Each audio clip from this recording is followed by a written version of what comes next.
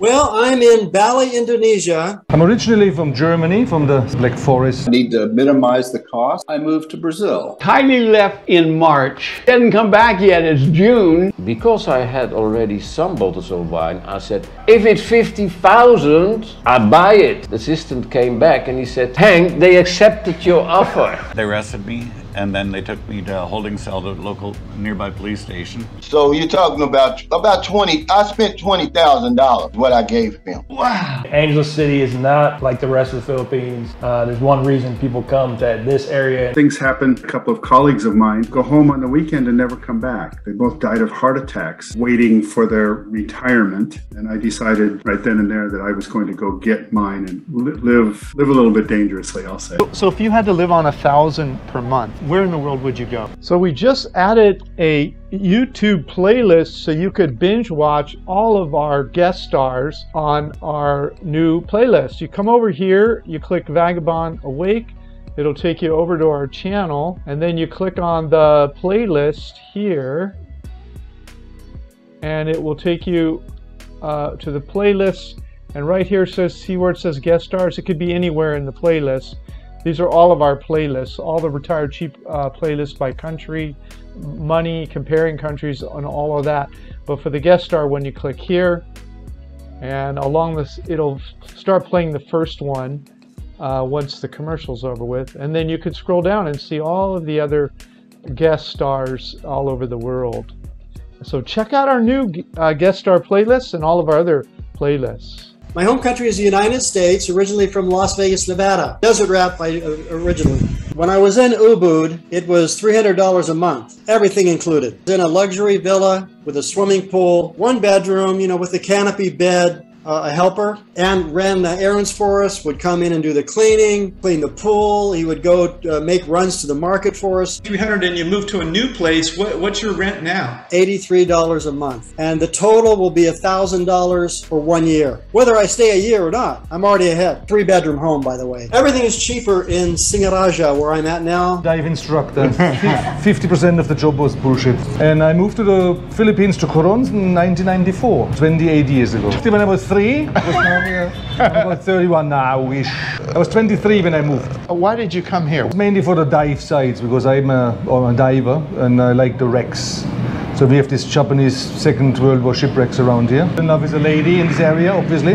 Yeah. And then I just thought, yeah, I'm gonna stay around here. 14 years ago. I'm in the northeast of Brazil. Spicy fish stew. I got married here to a Brazilian woman. Brazil has a national health plan. That's all free. Hospitals are free. On the way out of the hospital, I said, where do we pay? And my wife said, pay? You don't pay for hospitals here. You're living in the Philippines on your Social Security. And now you got to realize I've been here for a long time. 2001. All that time you were able to use your ATM card? All that time, no free checking account. They weren't going to charge me the international fee, nothing. I was all set. They knew I was going to live here. They gave me the card, fixed it so that I can use it. Social Security is still putting my money in there. My card doesn't work anymore. We went all over the world, we went to America and Canada, many places in Europe, of course, and Australia, New Zealand, Southeast Asia, to find a new home.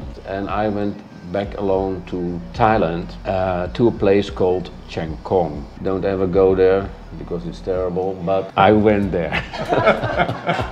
I only had one very good friend at the time, and her name was Whiskey. The one guy that I was friends with, he was from the USA. He had done 2 years and 10 months, hardcore Thai prison, but he said that was actually better than where we were. Because he said like there, mice and sparrows could get in and they could catch them and eat them and stuff for a little bit of meat and things like that. That's great. When I got divorced in the United States, we couldn't come up with a solution for the house. And I made a solemn oath to myself that day that I was going to build me a house. I didn't know when, I didn't know where, I didn't know how. Then no one would ever be able to take from me. People that are familiar with like Pattaya, Thailand, it's kind of like a miniature, it was a miniature version of that. Pattaya has always been big, bigger. But Pattaya has other things like the beach. Here in Angeles, you don't. Nightlife. Okay. We're in basically the outskirts of Angeles City. Got here as a 21-year-old. Doesn't get much better than that, right? 3-bedroom, 3-bath. And it's beautiful. It's just, what did it cost roughly? $100,000. $100,000 bucks. Some remodeling. Say we're about $115,000. We didn't want to rent. So you've been slow traveling around Eastern Europe for 11 months. Is that right? Oh, yeah. So I went to Albania September 5th of 2020. I was there for 8 months till April, and then I came home, and then I went back in October of last year, a year ago, and I just came back again. So I'm kind of splitting time between family here in the U.S. and traveling over there. How would you define slow travel in your own words?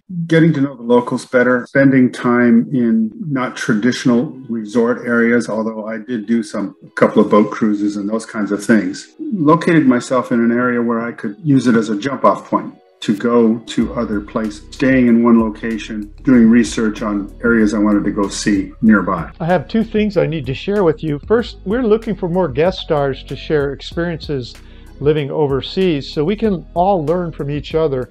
To share your story, come to Vagabond Buddha and click the More tab here and click on Contact Me. And there'll be a form that comes up for you there. And leave an email for me to share your story. Let me know what sort of information you'd like to share, including the cost of living, health care or health insurance, or any other tricks or tips about retiring overseas. And Ubud is an absolutely beautiful place. If anyone who's thinking about coming to Bali, you can't do any better than Ubud, in my opinion, for the culture and the food and the people. It absolutely was an amazing experience. Yeah. This thing about Indonesia you need to understand, especially Bali, you never leave the jungle. You're either in a jungle or you're in agricultural farmland. Ubud is actually one of the more expensive tourist areas. Singaraja is more of a village atmosphere. Prices, I would say, are about 1/3 less than they were in Ubud. To go to a restaurant and get something to eat, it can be anywhere from 15 to 30 rupees would be an average meal. Basically, for $1.50, you can eat well here. I came here straight. I met a guy who owned an island down here, and he invited me. Then he knew I had nothing to do over the winter. He said, "So why you don't come down for like 6 months and enjoy life a little bit, and then I can go to university?" What was my plan?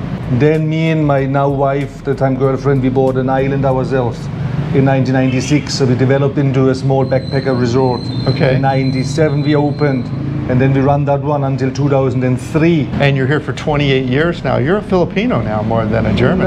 It's not that bad. I'm still on time, and I say 8 o'clock, I mean 8 o'clock. So you have a German clock still, at least.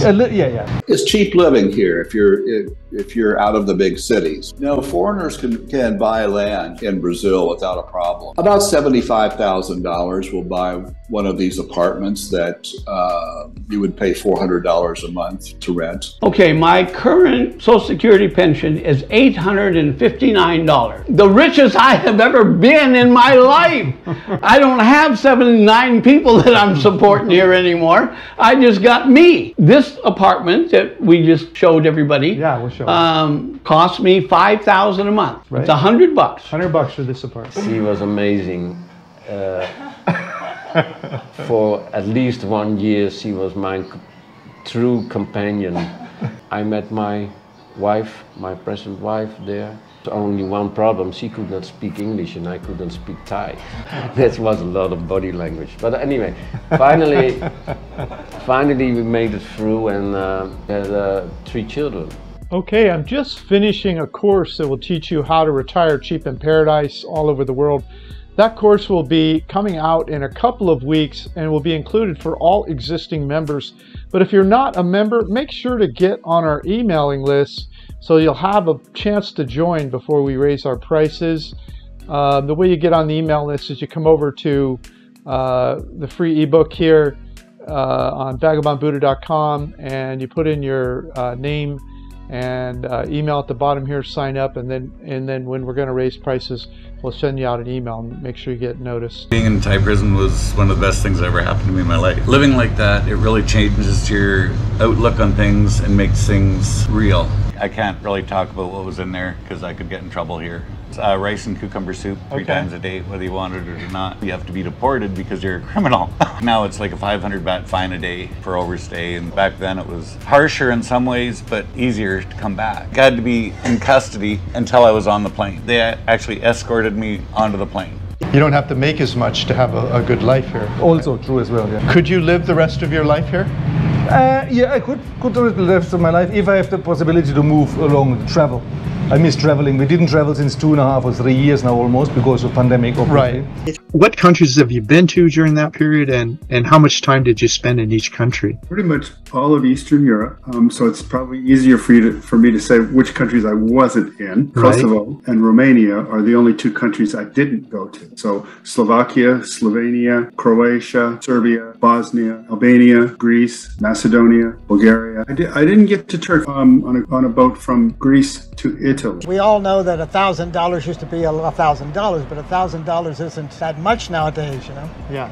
But $1,000, okay, I'm going to have to cut out a lot of countries. Even in Asia, there are countries where you have it difficult to live on $1,000. I mean, you can't live at $1,000 in Singapore, of course, Taiwan, and places like that. Yeah. I would imagine, yes, you can still live for $1,000 in Vietnam and definitely Philippines, you know. Yeah. But a lot of countries in Asia are out of the picture. But in Latin America, Colombia, Argentina, definitely. Peru, there's a beautiful city in Peru called Arequipa. I love Arequipa. Which I know somebody we hold very dearly loves.